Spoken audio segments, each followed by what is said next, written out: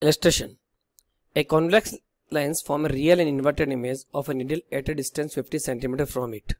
We know if it is convex lens, real and inverted image will be other side of the lens.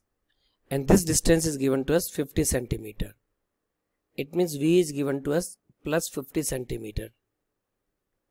Where is the needle placed in front of the convex lens? U we have to calculate. If the image is equal to the size of the object, height of the image equal to height of the object, it is given to us. Also find the power of the lens. We know height of the image and height of the object is equal when the object is placed at the 2f. When the object is at the 2f, image is also at the 2f. So of course this distance is also 50 cm. From this logic we can say U is given to us minus 50 cm. So needle should be placed at a distance 50 cm from the convex lens. Now we have to find the power of the lens. 2f value is given to us 50 cm. Then f can be written as 25 cm. Power is given by 100 by f in centimeter. So it is 100 by 25. 100 by 25 means 4 diopter. So needle should be placed at 50 cm from the lens and power of the lens is 4 diopter.